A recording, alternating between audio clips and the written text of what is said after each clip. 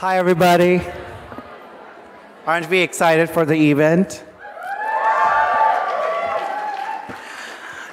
My name is Debanuj Dasgupta. I am board co-chair with Shireen, who couldn't be here today. But before we start, I just want to make a quick house announcement. If you're in the back, you can start moving forward if you want to, because we're letting the people on the waiting list in. Some of you are here already, so without disturbing Professor Ahmed, we can have people like percolate in the back. So if you are kind enough and want to come up front and enjoy the talk, we'd love you to do that. Thank you.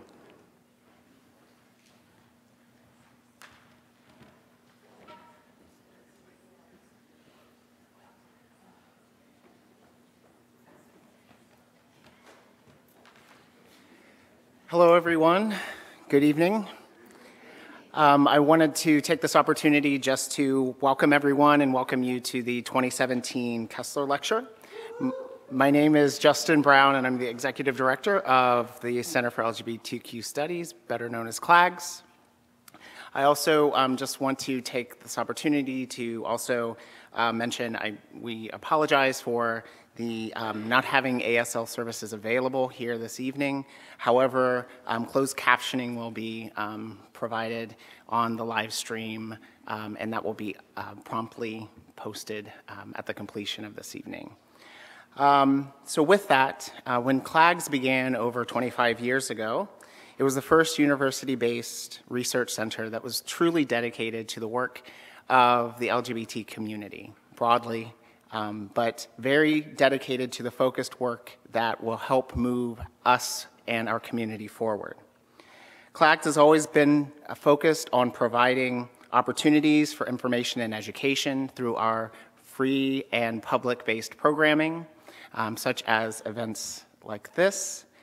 And with that, in order for us to continue this work and to continue pushing forward for social change, we ask that you also take this chance this evening. If you haven't, please sign up, become a member of CLAGS, and or provide any small donation that you can for us as a part of our work here.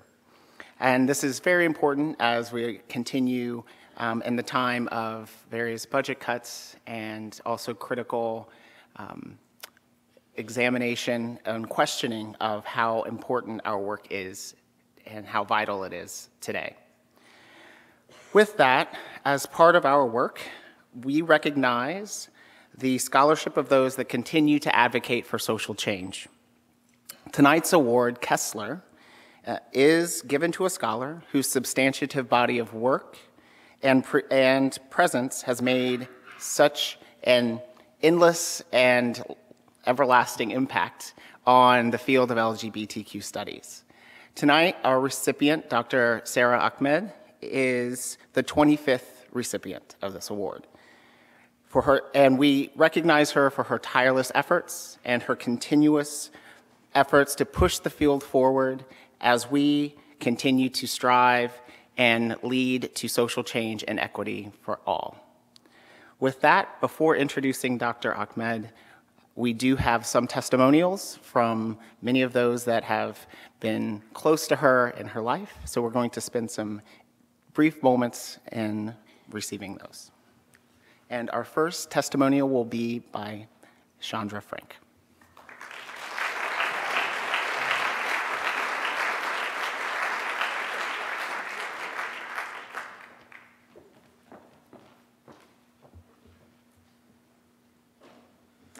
Thank you so much to everybody from City University of New York for inviting me to be part of this very special celebration to honor Sara Ahmed's scholarship. I can just about see you. It's such a pleasure to be here. Dear Sara, let me first start by saying thank you. And this is a collective thank you, a feminist thank you, a queer thank you, and all these thank yous need to be celebrated. I speak tonight as one of your former students, as a PhD candidate at Goldsmiths, a lecturer, and curator. In all those capacities, your work has inspired words onto paper, communal learning, and art strategies. I'm so pleased, in particular, when work that happens in the academy finds home in unexpected places and new places. I think your work is willful for that very reason. In living a feminist life, you speak of feminist communities being shaped by passing books around. You've named and shared so many of your lifelines with us, and your writing has become a lifeline to me and so many others. I love how multiple of my students read their Living a Feminist Life books on the underground and started feminist killjoy groups. They proudly report to me that they're now in the feminist business of killing joy. No dinner party is left untouched. Feminist killjoys leave traces behind. You speak of feminism as a building project, world-making. We have seen you make worlds, a feminist roadmap full of queer side paths, and invitations delivered by dancing arms. I love that I've developed a healthy feminist suspicion of arms speaking to me in text or in artworks. Feminist kinship looks like arms reaching in, closing in. A speculative feminism is what your words offer. I'm sure I speak on behalf of everyone from our Goldsmiths feminist student community when I say thank you for how you've been questioning and breaking down the structures of the institution, for saying yes, sexual harassment happens here, right here, for knowing and listening. Institutional silences have become boringly familiar. At Goldsmiths, Sara modeled a different kind of feminist listening, a patient listening, an angry listening, a listening that makes clear that we need to learn to unlisten the mechanisms of the institution. They speak. Often they tell us to turn away, to move on, or simply beyond. Where is Sara Ahmed? A question haunting the desks, toilets, and walls of Goldsmiths. Where is Sara Ahmed? Your name across the bathroom stalls is a feminist calling. I hope everyone reads these words as an invitation. You speak of feminist killjoy armies, and I can't lie, I have visions of them coming out of bathroom stalls now. The figure of the feminist killjoy is so generative. She allows to breathe dreams into words. Start following her around, and she will follow you.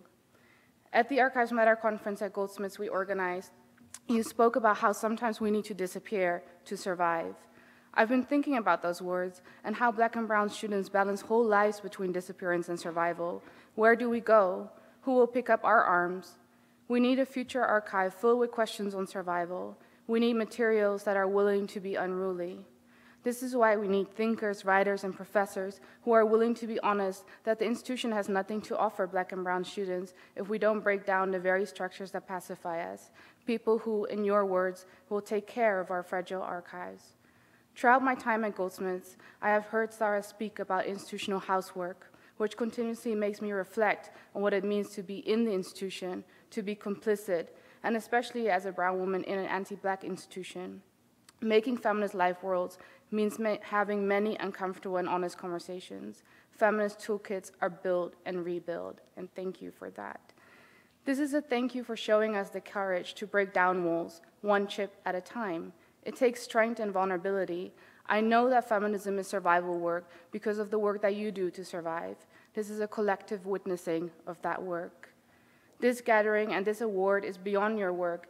It's a way for all of us to say thank you and to acknowledge what it means that you came before us, for how throughout your work you've managed to describe what irked us, what caused friction, what caused pain, for dancing with words and following them around.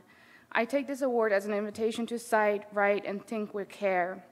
It's a communal celebration of the arrival work we all do, to disappear, to survive, but most of all, it's an acknowledgement that we were already here. Thank you so much.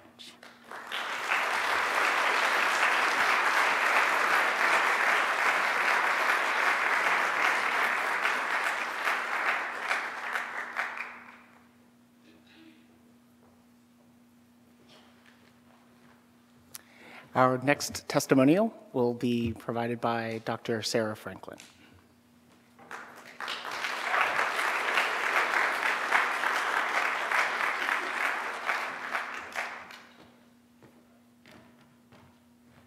So, hello, everybody. It's a great honor and a privilege to celebrate Sara's contribution to LGBTQ scholarship and to share this award ceremony with you tonight. I might get a bit emotional, which would probably be fitting. Sara's work has reached out and touched people in so many ways. Her writing is a lifeline, although never a rescue effort. Over many years, she has crafted a method of description that is also an intervention. Her method is one of integration. She begins with an event, a feeling, an aside, a perception. She connects it to a past, a pattern, an accumulation. And then she shows how even a fleeting sense of a change of atmosphere or mood in a room can be described as institutional, structural, and formative. Sara has not only invented, but honed, refined, and tempered a vital method of diagnosis that combines everyday personal experiences of racism, sexism, homophobia, and exclusion with theory, analysis, and political critique. Her work is poetic, catalyzing, fiercely accurate, and oddly comforting.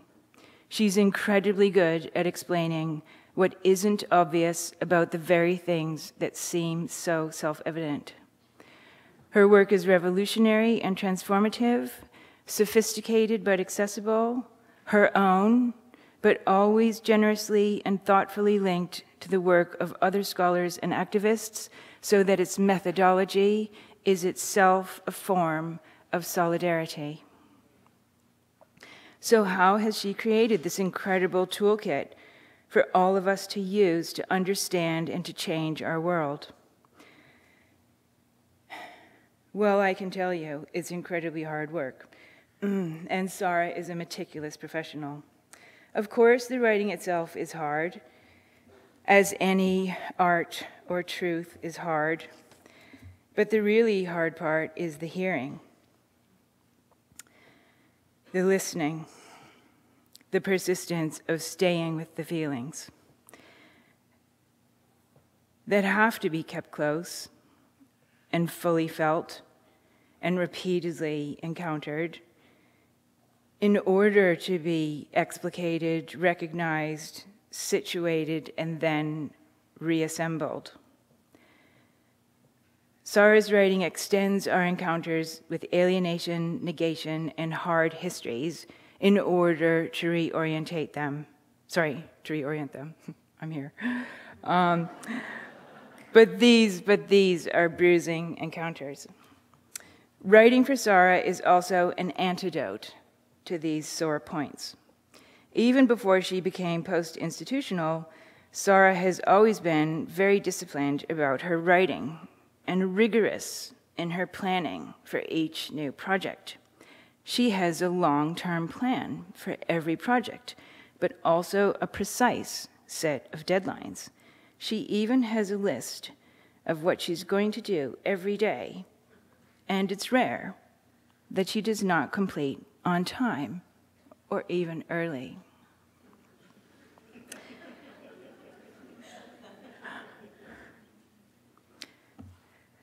Over time, I have come to appreciate that maintaining this daily structure is essential to being able to write so intimately and personally and powerfully and consistently about issues that are incredibly painful and difficult, often even to acknowledge at all. Because this work is very hard and is also incredibly risky and costly and wearing. It wears you down, it tires you out, it's exhausting. And this is really why we are all here tonight. It's so important to look after each other, especially in these very difficult times. It's crucial that we celebrate each other and our solidarity, much as we are all working in very different ways to find our voice and bring about change. So I want to thank you all for making this celebration possible. And above all, I want to thank Sara for her dedication, her persistence, her tenacity, and her wise and willful words. I can't possibly finish without also thanking Poppy, who would so love to be here right now, and who loves Sara beyond words. But to finish properly, I also want to send Sara a message from all of us. Dear Sara, We are here to celebrate you tonight because you have to experience the shuddering to narrate the reassembly, because sometimes the handle breaks, because we need our connections to sustain ourselves and to persist. So we want you to know, Sara, that when you fly off the handle, that we have got your back, that your leaks are our leaks, that we have inherited your willfulness, your fight, and your tears. Thank you for your shelter. We have joined your army. We share your wear and tear. Long live feminist snap and queer hap. Long live the wild wiggle and roll. Ahmed.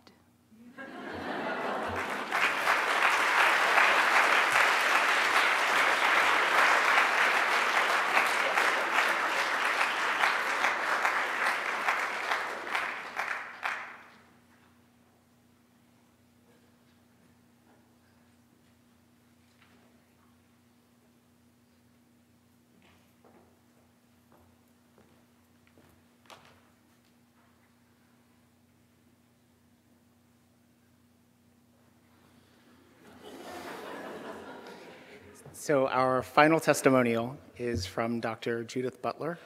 And so without further ado.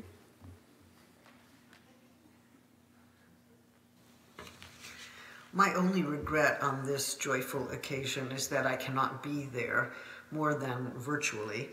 I'm thankful for this happiness that the virtual makes possible, but the virtual is also my unhappiness.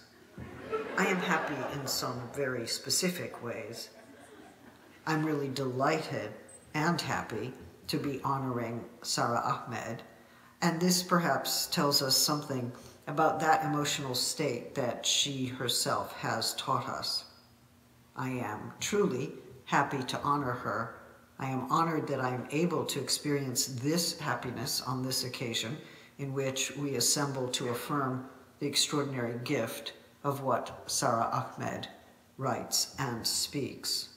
So when we say, for instance, that we delight in Sara Ahmed, we generally mean that she is the occasion of a new sense of what it means to be alert thinking, what it means to think in language, a language by which we are addressed and which we use to address others and the world, even when they refuse to listen and refuse to read.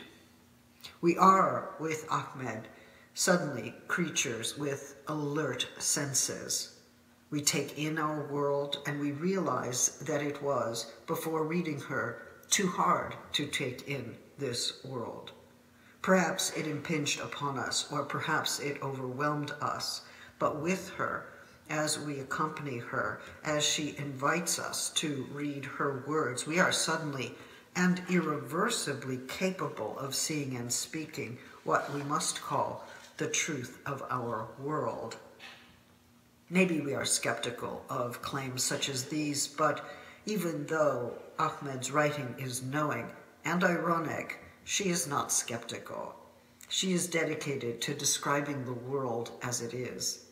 Of course, this task should not be so hard, but one effect of the force of racism is to distort reality, and so to distort and damage the senses of those who seek to understand its enduring damage, even its unspeakable damage. With Ahmed, even when we are presented with unspeakable outrage, we still speak, or we seek in the ways that are possible for us to continue to make sense of the world, not to close down the senses, to sense the sense, and to speak it in whatever way is possible. In so many of her works, Ahmed speaks back. That alone would not be remarkable if it were not the case that so many people have no way of speaking back. They take the damage in, living out its curse, but Sara Ahmed assembles us as she writes writing not just for herself, but for women, women of color, for the oppressed, for those for whom silence has become a deadly sentence. She tells us what has happened. She recounts a story. She takes it apart, syllable by syllable. She exposes the racism, the sexism, the hatred, the grammatical structure of oppression, showing how it works not only in the way she is addressed or effaced through non-address, but how it is possible not to accept it, not to take it, to turn the poisonous utterance over, inspect its parts, to take it apart, to send it back, not in the service of hatred, of more hatred, surely not, but rather in the service of what we must still call equality. So there is truth and there is equality, and these are the names for what drives this work, for the promise of this work, and they are component parts of what we can now call the promise of happiness. Indeed, in her book, The Promise of Happiness, she shows that what we call the good life presupposes certain social conditions for its realization. Can we know what happiness is by the way it is used in language? The semantic field of happiness includes forms of making happy and being made happy. It is irreducibly complex, and so Ahmed does not take the Aristotelian path, seeking to know what happiness is in order then to pursue happiness as a goal. Rather, she asks us to join her in suspending the belief that happiness is a good thing. She suggests that we change the kind of question we ask and patiently reflect upon how objects make us feel. This remark already made me happy. As a reader, I am both disconcerted and relieved. She takes the philosophical question apart, turns it around, inspects the parts as she separates them from one another, and then forms a new object for our consideration.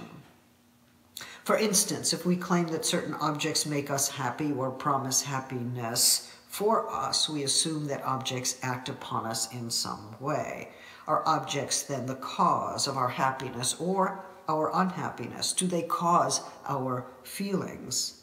Perhaps, as Ahmed suggests, certain objects are conceived as social goods and then are attributed with the causal power to make us happy.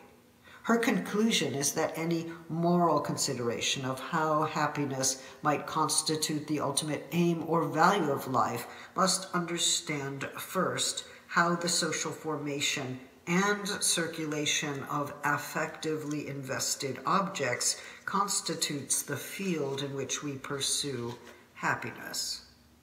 When the good life becomes an object we seek to have, or an objective we seek to realize, we have to step back and ask whose life is considered good and who decides those terms.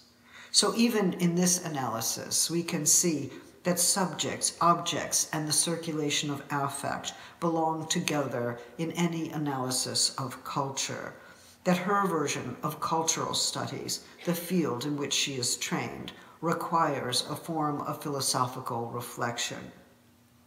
The question of happiness thus opened up a new framework for culture, philosophy, and affect theory.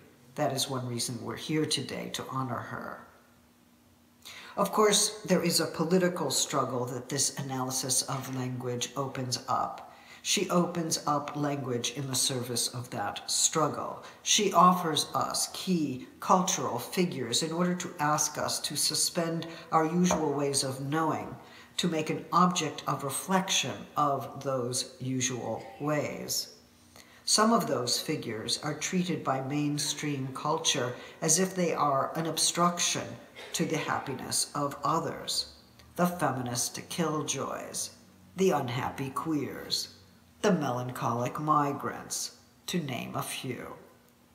The cultural presumption that living in LGBTQI ways of life will make for unhappiness will constitute unhappy life, will be unhappy for the one who names any of those modes of life as one's own desire or necessity.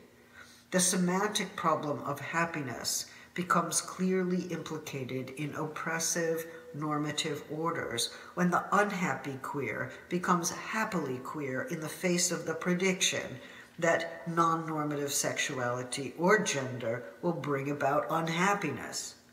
That prediction is in fact an indictment, an emblem of the very oppressive system it claims only to anticipate. That prediction, you will be unhappy, does the work of oppression. It is oppressive. She does not prepare a rejoinder of the sort that would say, but we are happy, even though sometimes, like tonight, we really are happy. She writes, we may need to defend our arguments by not making happiness our ground, while exposing the shakiness of happiness as a ground. What seems most important is that those who are oppressed are labeled as unhappy by those who either impose that oppression through non-acknowledgement and allow for its reproduction and intensification. When any of us actively and loudly oppose forms of racism, misogyny, class oppression, the oppression of physically challenged peoples, colonial domination, as in Palestine or in Puerto Rico.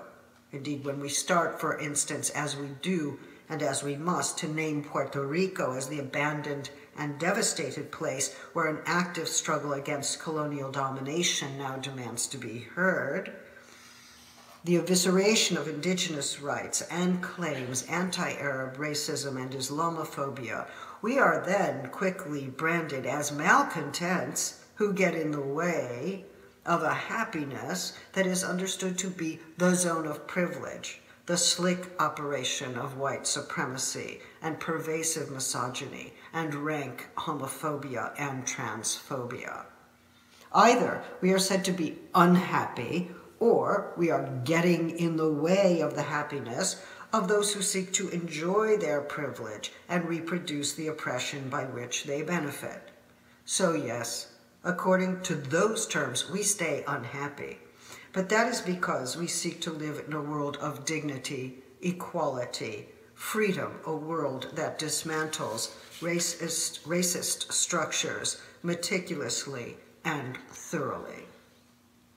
What those who accuse us of when they tell us we are unhappy or tell us we are killing joy, what they accuse us of is a radical, careful, and thorough, even fatal dismantling of the structures of oppression. But that fatal and meticulous dismantling does not make for unhappiness. It makes for a new sense of the world. In fact, it relieves the senses from their dulled and damaged conditions, allows us at once to achieve freedom and equality, and to be able to live as sensate creatures in a world, to live with feeling as if for the first time, or perhaps truly to feel the world for the first time. With Sara Ahmed's permission, I would like to call this happiness. The slumber from which she wakes us with her impassioned, careful, philosophical, and political argument is one that can be understood as our failure to recognize the oppression under which we live, a failure that depended, crucially, on her meticulous and relentless skills. I am only unhappy in these few minutes that I have to thank and honor Sara Ahmed, I am only able to express my limitless happiness as I read her and listen to her within a very limited time. I've not yet been able to underscore her incredibly rich understanding of media, cultural analysis, social theory, social movements, sociology, phenomenology, and the philosophy of moral sentiments. I read her and I suddenly feel the depths of my lungs. How is that possible? This work is not simply a breath of fresh air, but gives us somatically the very possibility of breathing in this world in which strangulation is both a metaphor and a reality, the metaphor that takes shape as reality in various forms of police violence, in the racist and homophobic and transphobic structures that decide who will be able to breathe in this world and who will not.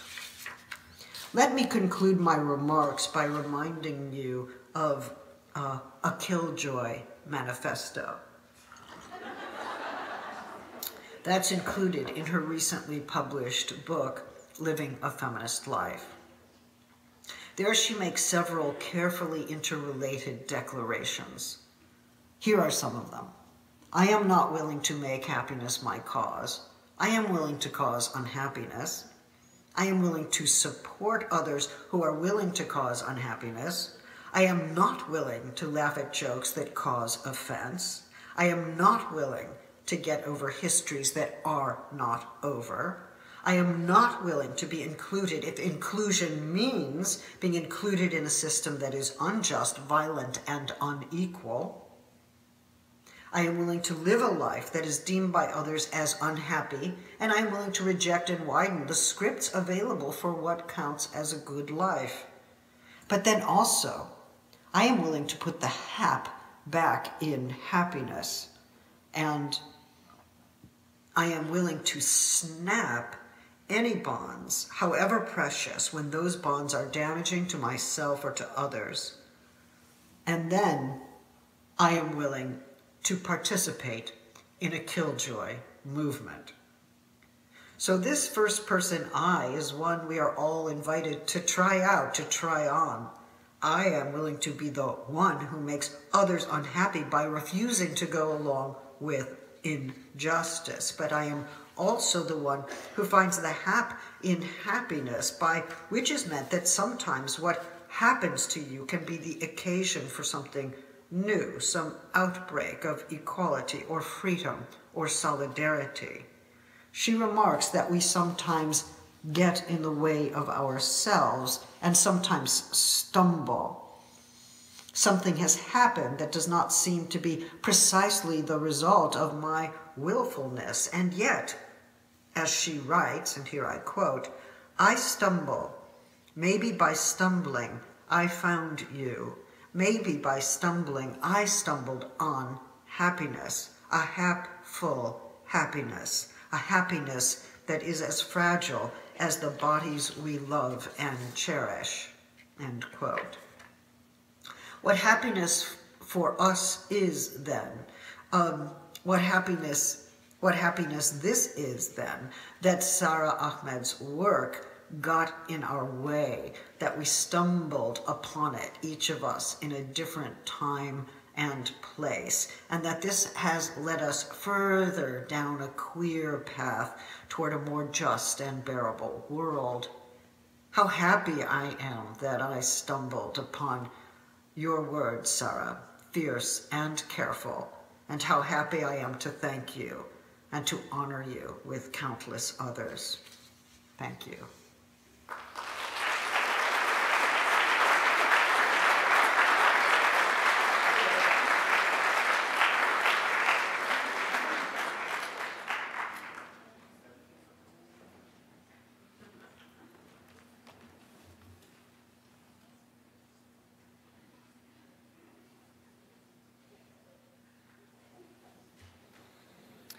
And so now, if we could all take this opportunity to welcome Dr. Sara Ahmed.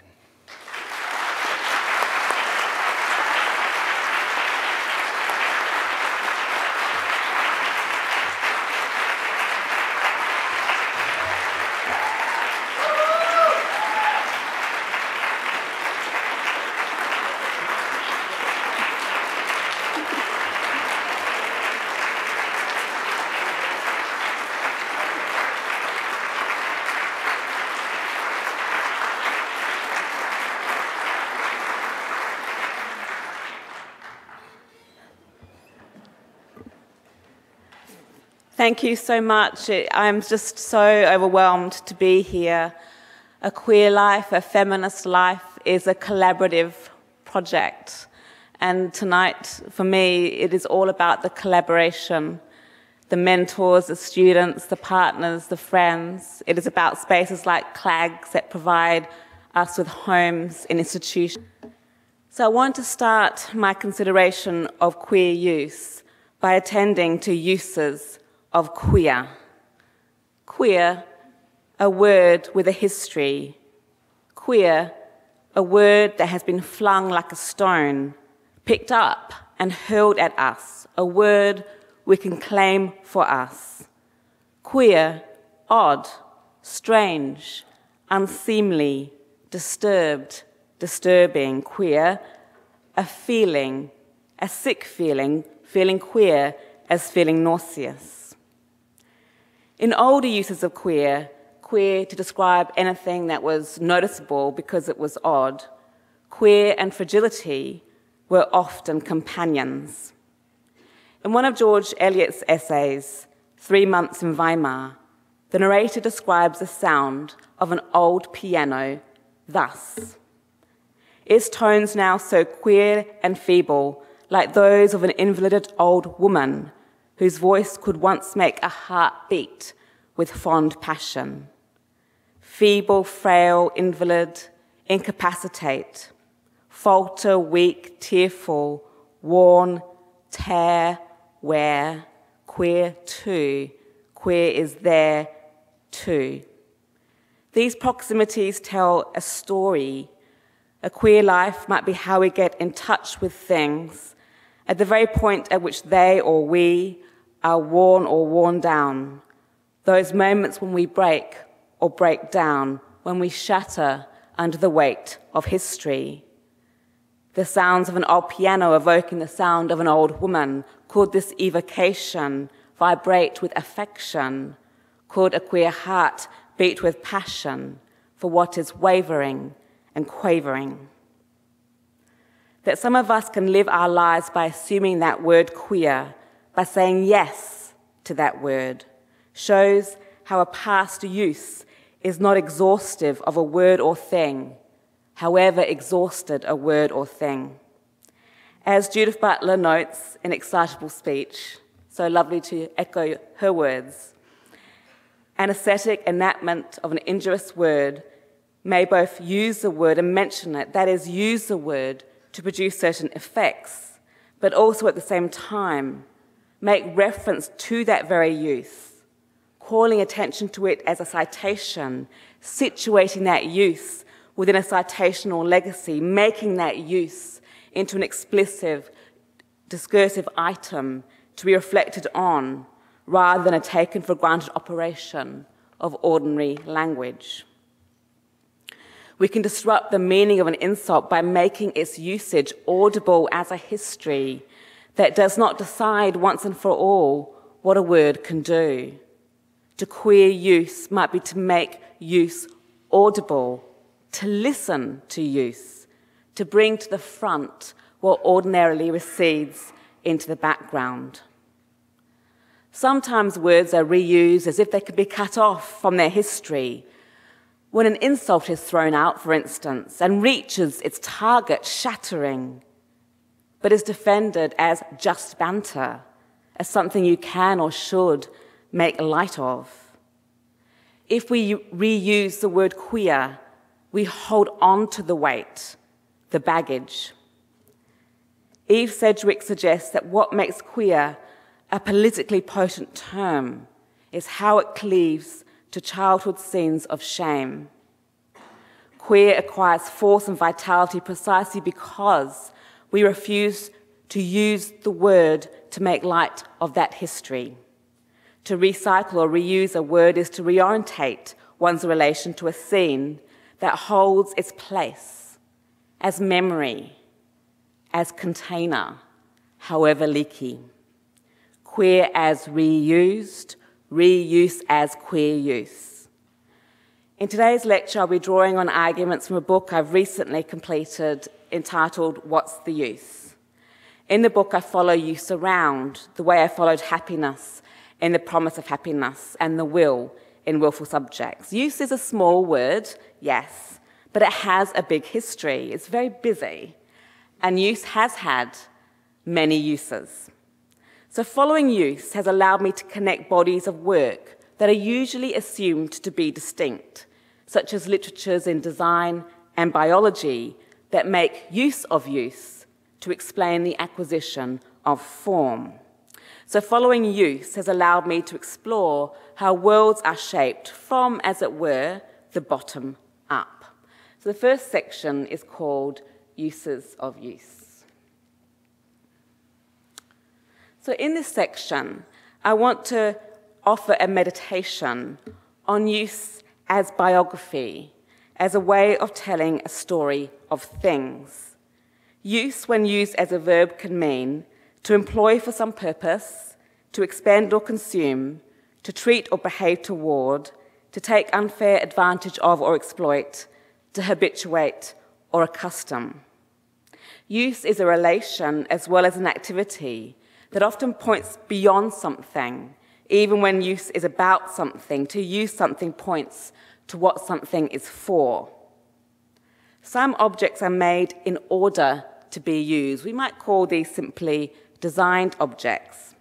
What they are for brings them into existence. A cup is made in order that I have something to drink from. It is shaped this way, with a hole as its heart, empty, so it can be filled by liquid. We might summarize the implied relation as for is before. However, even if something is shaped around what it is for, that is not the end of the story. As Howard Rosati notes in A Theory of Craft, use need not correspond to intended function. Most, if not all, objects can have a use, or more accurately, be made usable by being put to use. A sledgehammer can pound, or it can be used as a paperweight or lever. A handsaw can cut a board and be used as a straight edge or to make music. A chair can be sat in and used to prop open a door. These uses make them useful objects, but since they are unrelated to the intended purpose and function for which these objects were made, knowing these uses doesn't necessarily reveal much about these objects. So use can correspond to intended function, but use does not necessarily correspond to intended function. This not necessarily is an opening. I'm not so sure that uses are quite as unrevealing about things as Rosati implies. Knowing these uses doesn't necessarily reveal much about these objects. I'm being told something about the qualities of a sledgehammer, that it can be used to be a paperweight. That a sledgehammer can be used as a paperweight tells me something about the heaviness of the sledgehammer. Something cannot be used for anything, which means that use is a restriction of possibility that is material. Nevertheless, there is something queer about use, because intentions do not exhaust possibilities.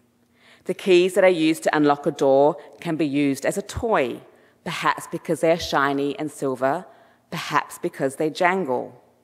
Queer uses, when things are used for purposes other than the ones for which they were intended, still reference the qualities of things. Queer uses might even linger on those qualities, rendering them all the more lively. Queer use might also be thought of as improper use, or queer use as perversion. The word perversion can refer not only to a deviation from what is right or true, but to the improper use of something. Perhaps the child who turns the key into a toy is not a pervert, because the child is, after all, expected to play with such things. But a boy who plays with the wrong toy, a toy hoover, for instance, should never exist, but they do exist, that is intended for a girl, might be understood as perverted, or at least as on the way to perversion. Correcting the boy's use of the toy is about correcting more than the behavior in relation to the toy. It is correcting how the boy is boy. And note here that when we speak of proper use, we might be thinking of parts of the body as well as objects. So let me advance a speculative thesis that compulsory heterosexuality, could operate as a form of intended functionality. We are allowed to play with our bits, to roam around each other's bodies as well as our own, but we must use them for the purpose for which it is assumed they are intended. The pervert delays or postpones getting to the point. The figure of the pervert comes up as the one whose misuse of things, and things can include bodies, is a form of self-revelation. Note also the implication in Rosati's argument that use makes something usable. So this means that what makes something possible comes after, and I think we're more used to thinking of possibility as preceding actuality. So use might have what you would call a kind of strange or queer temporality. Use also makes something used. When we think of something as being used, we might think of buying something second-hand, like this book, which was a book on hands that was handy. So a used book is always cheaper, or usually cheaper, than a new book. And the more signs of usage, like with this one, there's a lot of underlining, the more signs of usage, the less value. Unless the user is esteemed when the value of a person can rub off on the value of a thing. Marx discusses wear and tear in relation to machines in Capital. He writes, "The material wear and tear of a machine is of two kinds. The one arises from use, as coins wear away by circulating, the other from non-use, as a sword rusts when left in its scabbard." So Marx showed how machinery intensifies rather than saves labour. You have to get the most of the machine before it wears out. A wearing out that is passed on to workers, wearing as passing on and passing out, used as used up. Wear and tear in this economy is the loss of value determined as the extraction of value. To value use might require a change of values. We might value worn things, broken things, for the life they lived, for how they show what they know, the scratch as pedagogy, the wrinkle as expression. To value use would not be to romanticize what is preserved as a historical record. Signs of life can be signs of exhaustion, which is to say, signs of life can be signs of how a life has been extinguished. Perhaps we can think of use as a record of the fragility of a life. In writing about use, I deliberately made use of used books. With this book in my hands, I could tell that others had been here before. I think of the reader who circled the word grief, the third line up. I cannot trace you, but you left a trace. Use leaves traces in places. Something might be in use or out of use. When something breaks, it might be taken out of use, rather like this cup, which has lost its handle, a rather sad parting. When we think of something in use, we might think of a sign on a door, like this one, occupied. The sign tells us the toilet is in use. It tells us that we cannot use the toilet until whoever is using the toilet is finished. So use often comes with instructions, not just about how to use objects, but instructions that are about maintaining social and bodily boundaries. Or take this image of a postbox. There is a sign that politely asks a would-be poster not to use the postbox by posting a letter into the box. So in the previous image, the toilet was occupied because it was in use. In this case, the postbox is out of use because it is occupied. Although, of course, from the point of view of the birds, the postbox is in use, but not as a box. It has become a nest. It has become a nest for nesting birds. So intended functionality can mean who something is for, not just what something is for. And this means that something can be used by those for which it was not intended. Queer use. That a postbox can become a nest still tells us something about the nature of the object. We learn about form. When a change of function does not require a change of form, the same shape that can facilitate posting a letter can facilitate a nesting bird. But that change still requires a sign, please do not use, a sign that is in use, to stop what would be usual, which is posting a letter through the box. That sign we assume is temporary, and the box will come back into use as a postbox when it ceases to be a nest. Back into use. Use can involve comings and goings. Take this example of a well-trodden path. The path exists in part because people have used it. Use involves contact and friction. The tread of feet smooths the surface, the path is becoming smoother, easier to follow. The more a path is used, the more a path is used. How strange that this sentence makes sense. Without use, a path can disappear, becoming overgrown, bumpy, or unusable, like this path. We know it's a path because of a sign, but you can hardly see the sign for the leaves. Use can be necessary, then, for preservation. Use it or lose it. This is not only a mantra in personal training, which it apparently is, it can become a philosophy of life, not using, not being. A path can appear like a line on a landscape, but a path can also be a route through life. Collectivity can be acquired as direction. The more a path is travelled upon, the clearer it becomes. A path can also be kept clear, maintained. It can be supported by how a route is cleared. Heterosexuality, for instance, can become a path, a route through life, a path that is kept clear and maintained not only by the frequency of use, and frequency can be thought effectively as an invitation, but by an elaborate support system. When it is harder to proceed, when a path is harder to follow, you might be discouraged. You might try and find another route. A consciousness of the need to make more of an effort can be a disincentive. Just think of how we can be dissuaded by perpetual reminders of just how hard something will be. Deviation is hard. Deviation is made hard. Thoughts and feelings, they too have paths. Within empirical psychology, the path is in use as a way of thinking about thought. John Locke, for example, once suggested that thoughts, once set going, continue in the same shape they are used to, which by often treading are worn into a smooth path, and the motion in it becomes easy and, as it were, natural. Used to, that which is a wearing, how a shape is acquired, a history of use as a history of becoming natural. William James, in his psychology, cites the work of Dumont on habit. Everyone knows a garment having been worn a certain time clings better to the shape of a body than when it was new. A lock works better after being used some time. At the outset, a certain force was required to overcome certain roughness in the mechanism. The overcoming of their resistance is a phenomena of habituation. A garment becomes more attuned to the body the more the garment is worn. It is becoming clinging. I'll return to the well-used garment in due course.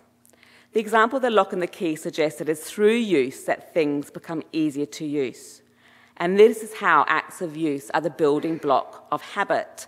If we took habit as the unit, we might miss these smaller steps which accumulate to take us somewhere.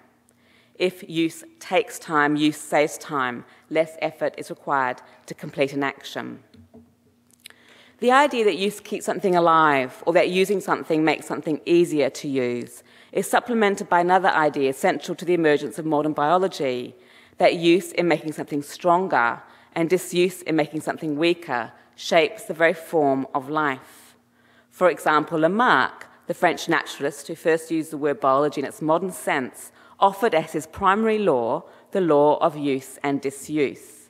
He writes, "A more frequent and continuous use of any organ gradually strengthens, develops, and enlarges that organ, and gives it a power proportional to the length of time it has been so used, while the permanent disuse of any organ imperceptibly weakens and deteriorates it, and progressively diminishes its functional capacity until it finally disappears." These acquired modifications for Lamarck can be inherited, what was called, in his second principle, use inheritance. So what is used or disused for Lamarck is dependent on the environment. Use is how an organism receives a message from the environment, a message about what it needs to survive. Lamarck's famous example is the giraffe's long neck, although he only uses this example once. And his other famous example is the blacksmith's strong arm, which he doesn't use at all. And examples are themselves very interesting as examples of biographies of use. For Lamarck, the giraffe's neck grows longer not through an act of conscious volition, but as an effect of repeated efforts that become directional in time. He describes efforts in a particular direction when they are sustained or habitually made by certain parts of a living body for the satisfaction of needs established by nature or environment, cause an enlargement of the parts and the acquisition of a size and shape that they would not have obtained if these efforts had not become the normal activities of the animal exerting them. This is a quote with a lot of queer potential. So when an effort becomes normal, a form is acquired. This will help us explain the acquisition of heteronormativity as a social form, indeed. When such form is acquired, less effort is needed.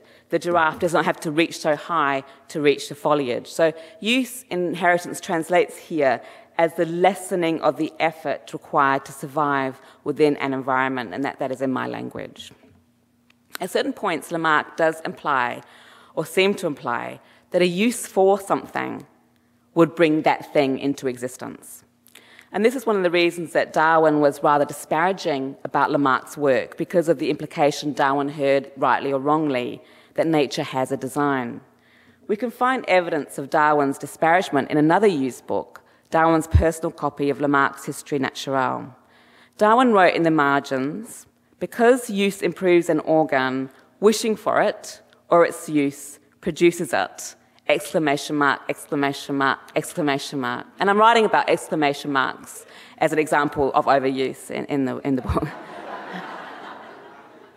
Oh. Despite how Darwin and Lamarck appear to deviate, at least from Darwin's point of view, on the question of use, Darwin himself often represents natural selection and the law of use and disuse as working together. And it's interesting to note that Darwin offers a reuse of the architect metaphor to describe the mechanism of natural selection, despite how that metaphor risks the implication of design. And I'm just going to give you this quote from Darwin, because it becomes very important to my analysis of institutional use shortly. "Let an architect be compelled to build an edifice with uncut stones fallen from a precipice. The shape of each fragment may be called accidental. Yet the shape of each has been determined by the force of gravity, the nature of the rock, and the slope of the precipice, events and circumstances, all of which depend on natural laws. But there is no relation between these laws and the purpose for which each fragment is used by the builder. The shape of the fragments of the stone at the base of our precipice may be called accidental, but that's not strictly correct, for the shape of each depends on a long sequence of events, all obeying natural laws. But in regard to the use to which the fragments may be put, their shape may be strictly said to be accidental." So an architect or a builder who makes use of stones without cutting them in order to fit a design is being called upon by Darwin here to do a certain kind of work. The stones are thrown up, or they are available to be used according to natural laws, a history of determination. But they were not made in order to be used, like the cup that has been shaped so that it can be filled by water. They become useful to the architect once he has begun building.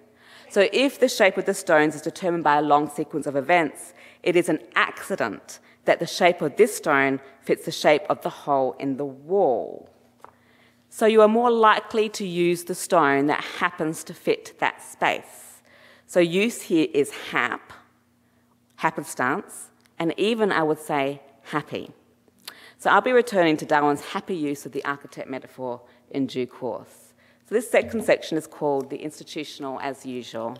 The institutional is what I'm usually talking about in one way or another. So in reflecting on the institutional as usual, I can thicken the account of use I've offered thus far. When we are habituated or attuned to the environment, we know what usually happens. We know about the institutional as usual by those who are trying to transform institutions.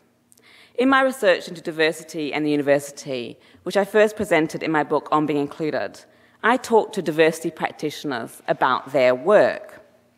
And going back to the data I collected, I've realized that diversity work requires becoming conscious of use and what we might call use patterns.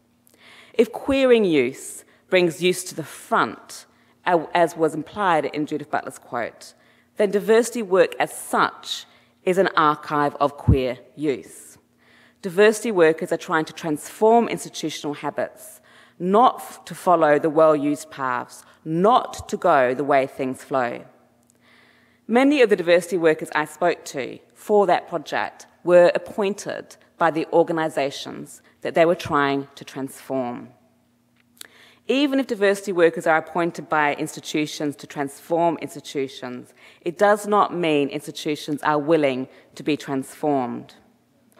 One practitioner described her work thus: it's a banging your head against a brick wall job. So here, a job description becomes a wall description. So if you keep banging your head against a brick wall, but the wall keeps its place, it is you that gets sore. But what happens to the wall? It can seem like all you've done is scratched at the surface. And this is what diversity work often feels like, scratching the surface, scratching at the surface.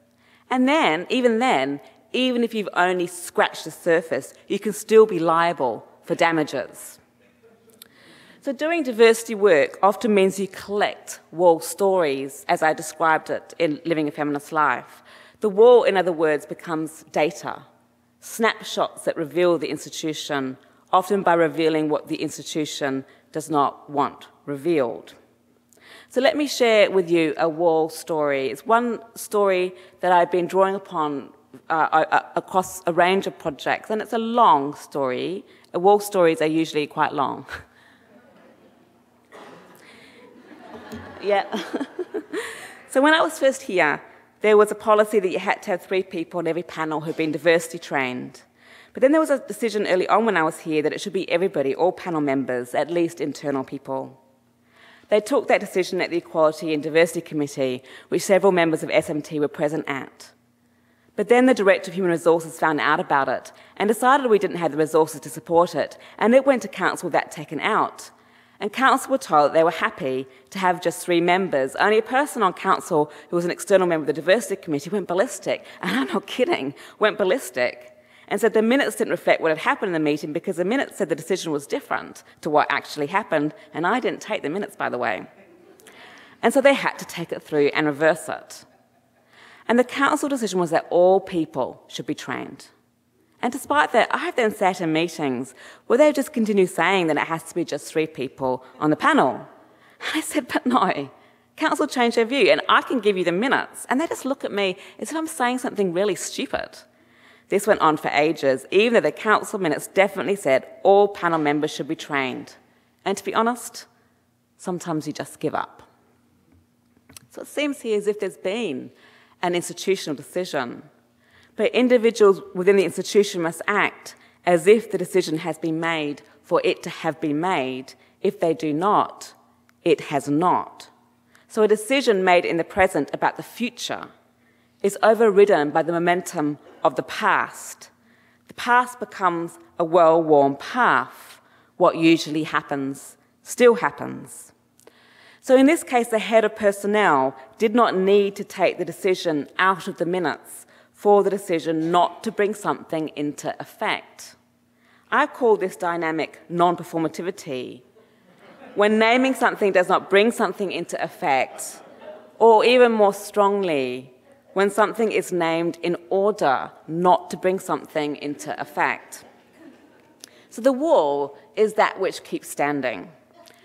I now think of the wall as a finding. Let me summarize that finding. What stops movement moves. In other words, the methods for stopping something are mobile, which means that when we witness the movement, we can miss the mechanism. And I think this is actually really important, because organisations tend to be quite good at creating evidence of movement. Creating evidence you are doing something is not the same thing as doing something. Yeah. This is why I've called diversity workers institutional plumbers. You have to work out where the blockage is and what's stopping something from moving through the system. So in our example, what stopped something from happening, it could have been the removal from the minutes. So the head of human resources could have had a hand in it, but it wasn't. It could have been the failure of anyone at council to notice this removal, but it wasn't. It could have been a failure of the quality officer to put the decision back into the minutes, but it wasn't. It was instead how people acted within the organisation after the policy had been agreed, which means that agreeing to something can be another way of stopping something from happening. So a diversity policy can come into existence without coming into use. I noted earlier how a sign is often used to make a transition from something being in and out of use, such as in the case of the post box. Institutions are postal systems. So maybe the diversity worker deposits the policy into the post box because she assumes the box is in use, and she has good reasons. She's following the procedure. The post box that is not in use might have another function to stop the policy from going through the system. A policy becomes dusty, rather like Marx's rusty sword, from rusty to dusty. A policy can become unusable by not being used. Consider too all the energy this practitioner expended on developing a policy that did not do anything. The story of how the wall keeps standing is the same story as the story of how a diversity worker becomes shattered. As she says, sometimes you just give up. Maybe you end up feeling used up or limp or spent, rather like this tube of toothpaste, as if you've got nothing left to give. Or maybe you fly off the handle to recall that broken cup, an expression that can mean to snap or to lose your temper. To lose a handle on things can mean to lose yourself. You become the one who can't handle it. You don't even have to say anything to be heard as breaking something. Another practitioner describes to me, you know, you go through that in these sort of jobs where you've got to say something, you can just see people going, oh, here she goes. We both laugh, recognising that each other recognised that scene.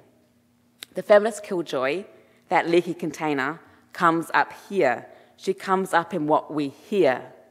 We hear each other in the wear and the tear of the words we share. We hear what it's like to come up against the same thing over and over again. We imagine the eyes rolling as if to say, well, she would say that. It was from experiences like this that I developed my equation, rolling eyes equals feminist pedagogy. I think it's important to note here that the policy that was stopped by not coming into use was a policy about how academic appointments are made. Appointment panels are places to go if you want to learn more about how institutions are reproduced, how decisions are made about who is appointable, to use a much-used term in the British context, appointable.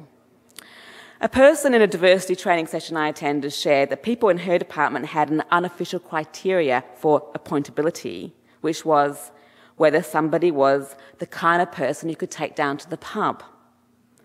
They wanted someone who could inhabit those spaces with them, being with as being like, someone they could relate to, have a drink with, being with as being like.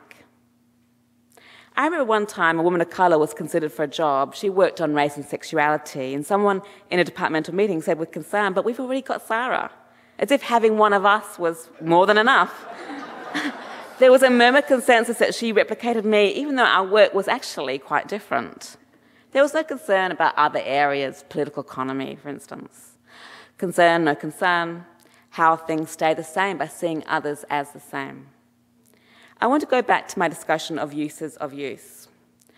An institution is an environment, and environments are dynamic. It is because environments change that uses change. An institution is also, however, a container technology You can reproduce something by stabilizing the requirements for what you need to survive or thrive in an environment. When a requirement is stabilized, it does not need to be made explicit. Use becomes instead a question of fit. Remember Darwin's use of the architect metaphor. The builder uses the stone that happens to fit. Use as a selection process. You select one stone from other stones, from many stones, one from many.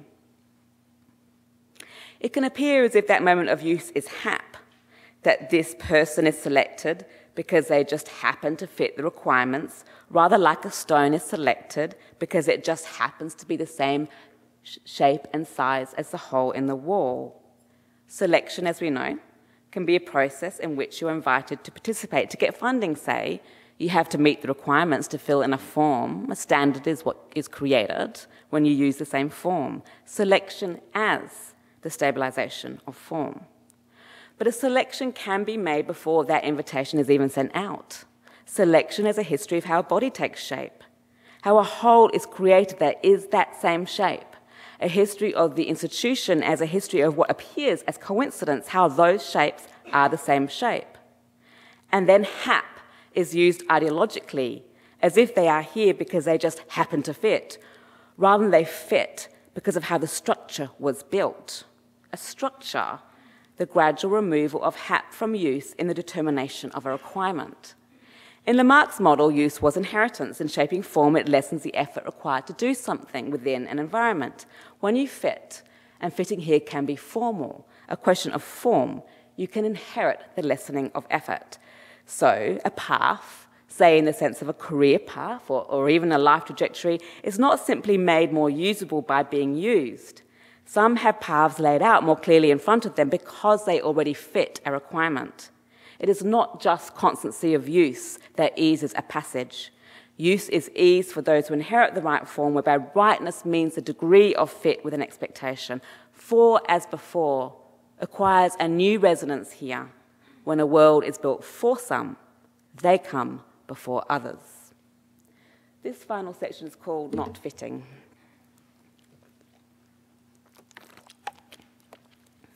So people do come to inhabit organisations that are not intended for them. You can make the cut without fitting. If you arrive into an organisation that is not built for you, you might experience that for as tight or as tightening as restriction. If you are the one for whom an institution is intended, a for is loose. The institution appears as open because it was open to you. If use is a restriction and possibility that is material, as I suggested earlier, some encounter that restriction more than others. This is why I think of institutions as like old garments. It has acquired the shape of those who tend to wear it, such that it becomes easier to wear if you have that shape. And this is also why I think of privilege as an energy-saving device. Less effort is required to pass through when a world has been assembled around you. If you arrive with dubious origins, you're not expected to be there, so in getting there, you've already disagreed with an expectation of who you are and what you can do, then the institution is the wrong shape. Annette Kuhn describes how, as a working-class girl in a grammar school, she feels conspicuously out of place. She describes the sense of being out of place by giving us a biography of her school uniform, a kind of biography of use. How by the time her ill-fitting uniform did actually come to fit, it had become too shabby and too scruffy to wear.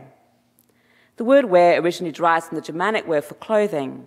It then acquires a secondary sense of use up or gradually damage from the effect of continued use on clothes.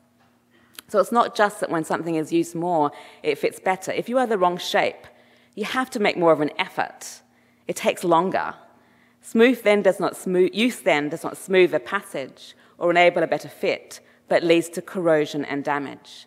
And this difference between use that smooths and enables and use that corrodes and damages is a distributed difference. Not fitting can be about the body you have, about your own requirements. When you don't meet the requirements, you become, to borrow Rosemary Garland Thompson's important term, a misfit. She describes being a person with a disability in an ableist institution as like being a square peg in a round hole.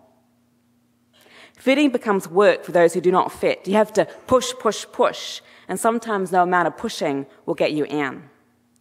You can be a misfit given what has become a routine. An organisation that has long meetings without any breaks, sounds familiar, assumes a body that can be seated without breaks. If someone arrives who cannot maintain this position, they do not meet the requirements. So, for example, if you lay down during a meeting, you would throw the meeting into crisis. A social justice project might require throwing meetings into crisis. If a space has to be modified to enable you to participate, it is not just that it's harder for you to participate, although it is that. It is also that your participation is deemed disruptive to others. You might have to try to fit in. You have to try to fit in because or when you do not fit in. A woman of colour describes this work. I think with a person of colour, there's always a question of what's this woman going to turn out like? They're nervous about appointing people of colour into senior positions, because if I went in my sari and wanted prayer time off and started rocking the boat and being a bit different and asserting my kind of culture, I'm sure they'd take it differently. So some forms of difference are heard as rocking the boat, as if you're only different because you are insistent on being different.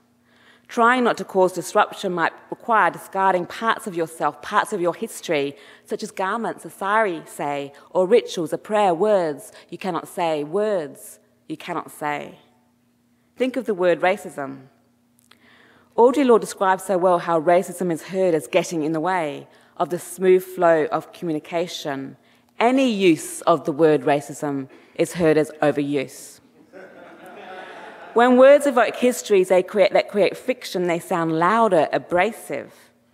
Words can evoke histories, bodies too. Sometimes turning up is enough to bring a history up, a history that gets in the way of an occupation of space. I think of social categories as dwellings, as that which gives residence. We can recall the sign occupied. You can enter if the toilet is vacant. Even spaces that seem available for anyone to enter can be closed. Before you get to one door, you might have to get through another. You can be stopped from using the women's toilet because you are seen as not women. You become not only a body out of place, but a body that threatens those who are in place. You might have to become insistent to pee, and given that peeing is necessary for being, insistent to pee really means insistent to be. Some have to insist on belonging to the categories that give residence to others. A wall can be what you encounter when you arrive somewhere. You turn up at a hotel with your girlfriend and you say you've booked a room. They catch you in a glance and they hesitate. A hesitation can speak volumes. This reservation says your booking is for a double bed. Is that right, madam? Eyebrows are raised, a glance slides over the two of you, catching again enough detail. Are you sure, madam? Yes, that's right, a double bed. You have to say it again, more firmly. Earlier I mentioned an equation, rolling eyes equals feminist pedagogy. I have another one, raised eyebrows equals lesbian feminist pedagogy. Really? Are you sure? This happens again and again. You almost come to expect it. The necessity of being firm just to receive what you've requested. This belief follows you wherever you go still. One time after querying, are you sure, madam? Are you sure, madam? You enter the room and there's twin beds. Do you go down? Do you try again? It can be trying. Sometimes it's too trying, it's too much, and you pull your two little beds together and find other ways of huddling. Queer use, another way of huddling, of keeping each other warm. For some, to be is to be in question. Is that your sister or your husband? That was a question once asked to me by a neighbour. Who are you? What are you? Where are you from? As a brown woman living in the UK, I'm used to being asked that question, where are you from? Where are you really from? It's a way of being told you're not from here. Brown, not from here, not here, not. These questions can dislodge you. You come to wait for them. Waiting to be dislodged changes your relation to the lodge. Being noticeable can be how you are registered as being not from here. Sometimes you are not noticeable on that same register, not from here, not here, not. You might walk into a seminar room with a white man. You're both professors. But you can feel the gaze land upon him, plop, plop. You don't appear as professor because you are not how the professor usually appears, and he's addressed as the professor. If you were to say, hey, I'm a professor too, you'll be heard as drawing attention to yourself. Diversity work, how you end up appearing as drawing attention to yourself. What you have to say or do in order not to be passed over is treated as complaint about being passed over, whether or not it is. Complaint. I've just begun a new project on complaint. And this project was inspired by working with students on numerous inquiries into sexual harassment and sexual misconduct, which is to say, my project was inspired by students, and I thank all of you today. A complaint is treated as a crisis for an organisation, as potential damage to its reputation. Students are warned that complaining would cause damage. It would damage their careers, reputations, relationships, lives. And that warning often works as a threat that you will lose the connections that you need to progress. So one student described, I was repeatedly told that rocking the boat or making waves would affect my career in the future and that I would ruin the department for everyone else. I was told if I did put in a complaint, I would never be able to work in the university and that it was likely I wouldn't get a job elsewhere. So here complaining becomes a form of self-damage as well as to damage to others, ruining a department, no less. This student goes on to describe for us how the pressure not to complain was exerted. In just one day, I was subjected to 8 hours of grueling meetings and questioning, almost designed to break me and stop me from taking the complaint any further. And she described to me in minute detail the efforts to stop the complaint from getting anywhere. So a wall can be what comes up, or a wall can be what comes down, a ton of bricks. And this is how power often works. You don't have to stop people from doing something, you just make it harder and harder for them to do something. Remember, deviation is hard. Deviation is made hard. Not only is it hard to complain, but a complaint about the damage you suffer is treated as damage to the organisation. When I spoke out about sexual misconduct and sexual harassment, I too became the cause of damage. What a mess, Sarah. Look how much work you've created. I became a leaky pipe, drip, drip. Organisations will try and contain that damage. Public relations is a form of damage limitation. In fact, this is how diversity often takes institutional form as damage limitation. But there is hope here. They cannot mop up all of our mess. One spillage can lead to more coming out, can lead, does lead. A leak can be a lead. A leak can be a feminist lead. After I shared the reasons for my own resignation, many people shared with me their own stories, their own institutional battles. Me too, it can spill out. A feminist ear can provide the release of that pressure valve. So just loosen the screw a little bit, a tiny, tiny little bit, and you might have an explosion. We need more explosions. This conclusion is called queer vandalism. You can see where I'm going with this.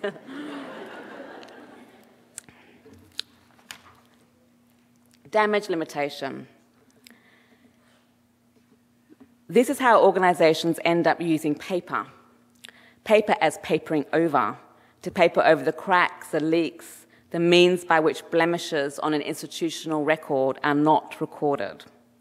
Perhaps these blemishes become ours, we become damaged goods. Paper too can be papered over.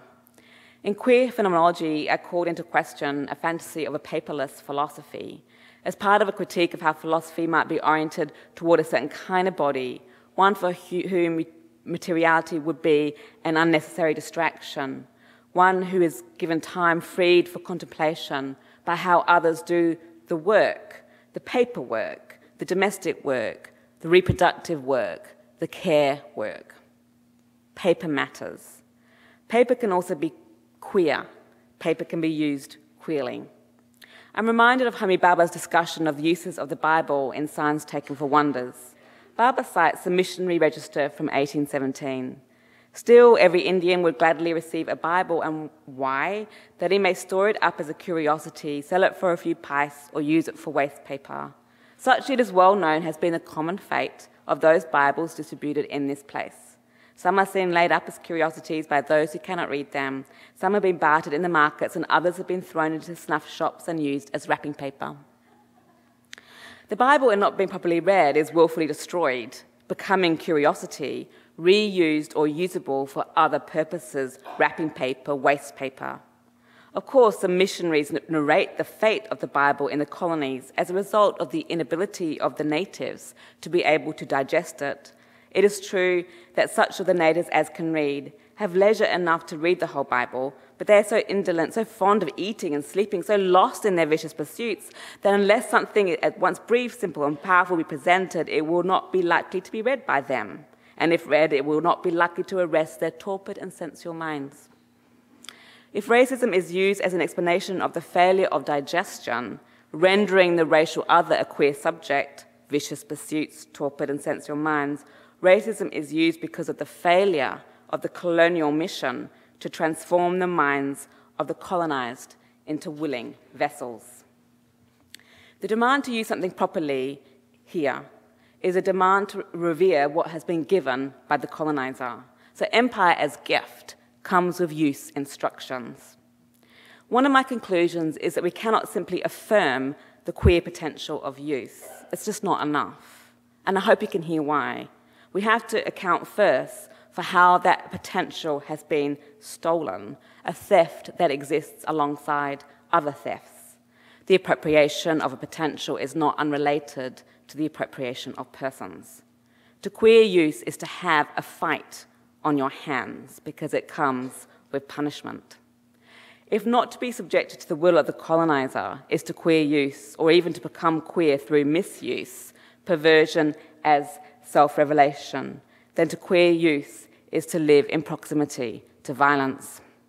To queer use is to linger on the material qualities of that which you are supposed to pass over. It is to recover a potential from materials that have been left behind, even by the colonizer, all the things you can do with paper when you do not follow the instructions. A recovery can be dangerous. The creativity of queer use becomes an act of destruction, whether intended or not digesting something, spitting it out, putting it about. What appears as a failure to use something properly becomes a refusal to use something properly. To queer use can mean to destroy that which is deemed worthy of reverence. Queer use as vandalism, the willful destruction of what is venerable and beautiful. Earlier, I described diversity workers as institutional plumbers. We might, from that description, assume that diversity workers are appointed to unblock the system. But I've tried to show how a blockage is how the system is working. The system is working by stopping those who are trying to transform that system. And this means that to transform the system, you have to stop it from working. The plumber might need to be the vandal, or even pass as a plumber in order to be a vandal, appear to be fixing the leak in order to be creating that leak. We might have to throw a wrench in the works, or become, to use Sarah Franklin's terms, wenches in the works, to throw our bodies into the system, to try and stop the same old bodies from being assembled, doing the same old things. The wench in the works has a queer kinship with the feminist killjoy. A kinship of figures can be a kinship of persons. As non-reproductive agents, those who are trying to stop what usually happens from happening. If you stop the machine from working, you damage the machine. It is not just that queers are damaged or lost souls, though we may be that, but that queerness as such becomes damaging, how we can ruin things by living and loving in the wrong way. If queer desire causes damage, then damage becomes a queer cause, what we are willing to cause. Not following a family line is often understood as breaking a line, queer as snap, the moment you realize what you do not have to be. Queer as snap, snap, as if you were cutting up the family with a pair of scissors just by arranging your life in a different way. Not following something as destroying something, no wonder they find us to be destructive. So much is reproduced by the requirement to follow. Within the academy, you might be asked to follow the well-trodden paths of citation, to cite properly, to cite well, as to cite those deemed to have already had the most influence. The more a path is used, the more a path is used. The more he is cited, the more he is cited. Not following something as destroying something, you can become a vandal by rearranging a text in a different way, by not citing any white men, for instance. To speak of whiteness in the academy or of colonialism as a context in which Enlightenment philosophy happened is to bring up that scandal of the vandal. Decolonizing the curriculum as a project has indeed been framed as an act of vandalism, a willful destruction of our universals, knocking off the heads of statues, snapping at the thrones of the philosopher kings. Vandalism also becomes a tactic when we have to cut a message off from the body, a body, when a message, if traced to a source, would compromise that source. We might need to use guerrilla tactics, and we have feminist and queer histories to draw upon here, write names of harassers on books, put graffiti on walls. Yes, those scratches, we're back to those scratches. What is treated as damage can be a message sent out. We can reach each other through what appears to others as mere scratch and scribble. We were here, we did not get used to it. The riskier it is to speak out, the more inventive we might have to become. The requirement to be inventive is not just a matter of communication. Audre Lorde, in her poem, A Litany for Survival, evokes those of us who love in doorways, coming and going in the hours between dawns. You might have to use the less used paths, turn a doorway into a meeting place. You might have to try to slide by undetected, because being seen is dangerous when you are seen as dangerous. Queer youth can be a matter of survival, becoming fater as your best chance of being at all.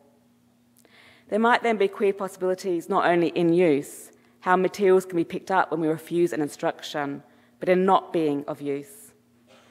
I noted earlier how selection involves the stabilization of form.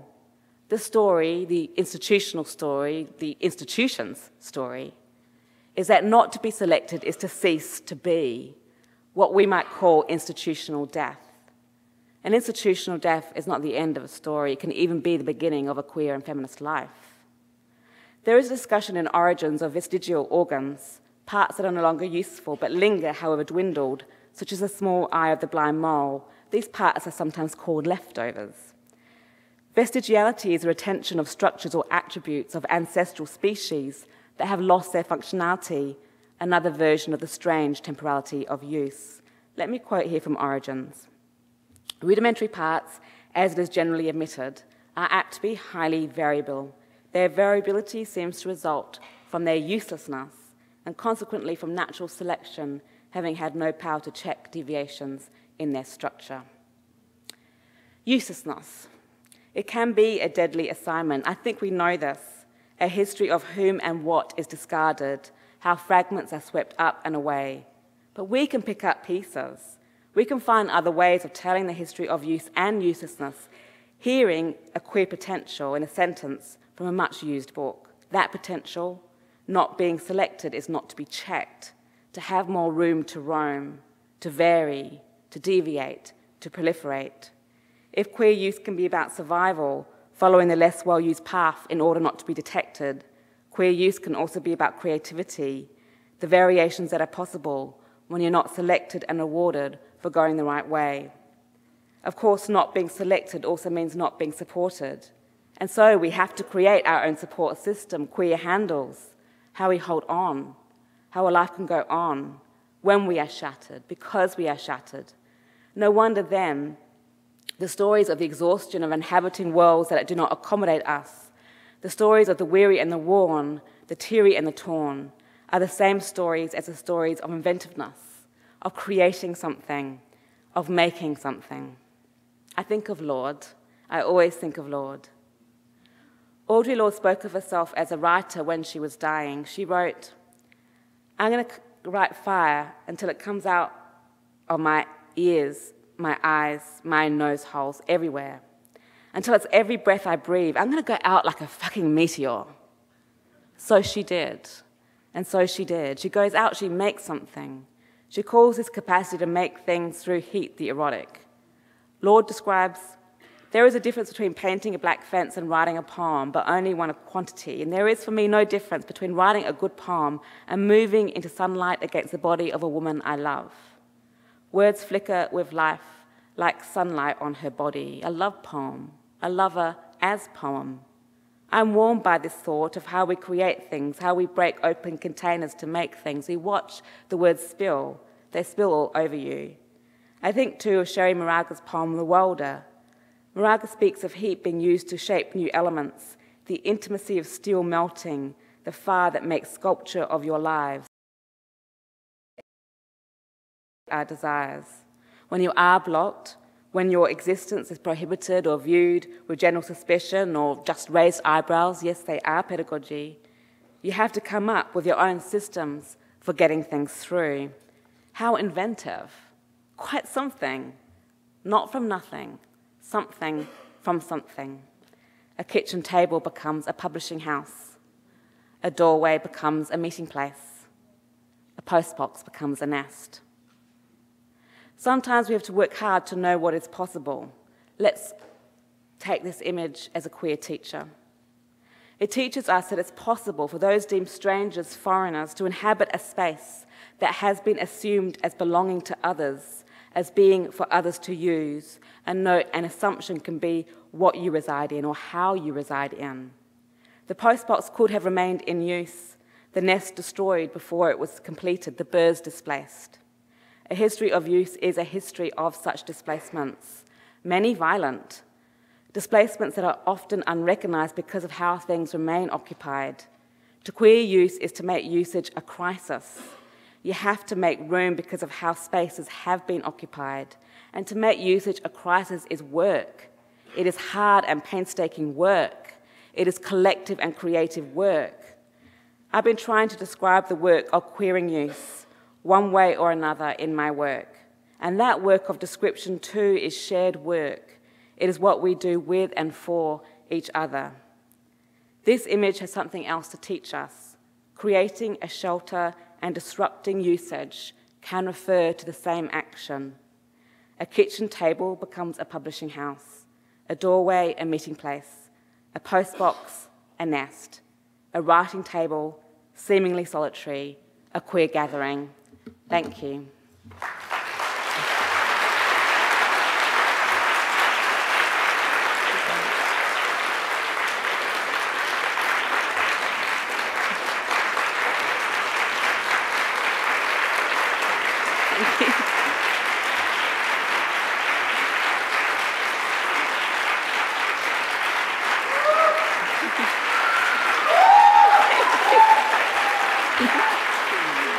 Thank you so much.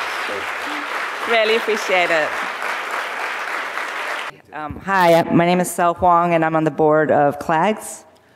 Hi, I'm Debanuj Datsgupta. I am board co-chair of CLAGS, and together we are very honored on behalf of board, staff, and all the members of CLAGS to recognize Sara Ahmed for her lifelong dedication and showing us the uses of queer vandalism. I'm going to do that.